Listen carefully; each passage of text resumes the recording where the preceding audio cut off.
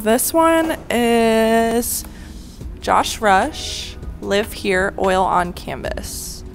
Yeah, I love how the lights are depicted. Yes, like I was just the gonna lights, say the street lamp. The street lamp, like this light. It's a real place, but there's also an element where it feels imaginative, like, you know, it's impressionistic. Yeah. So, I see there's this guy riding a bike, and then it's split in half here.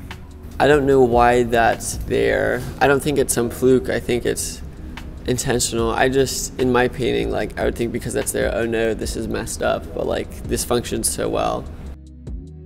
The biker looks like he's staring at the taxi-looking car, and he thinks that the bike is a better way to travel.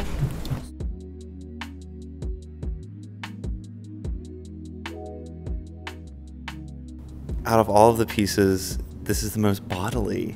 She's using flesh tones. And these almost look like open wounds oozing.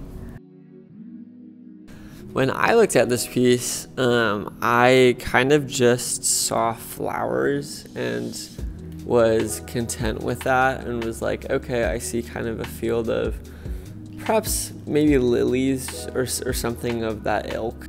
It's obviously very tactile because of the way that she's let the paint just kind of drip. I can kind of see it looks like a bee, kind of. Yeah, and it just looks like kind of like forests, kind of like some mushrooms. I think these are mushrooms. So I was thinking it was like a Garden of Eden, that like someone came through and started editing it to try and make it better, but then it just started drooping and getting destroyed.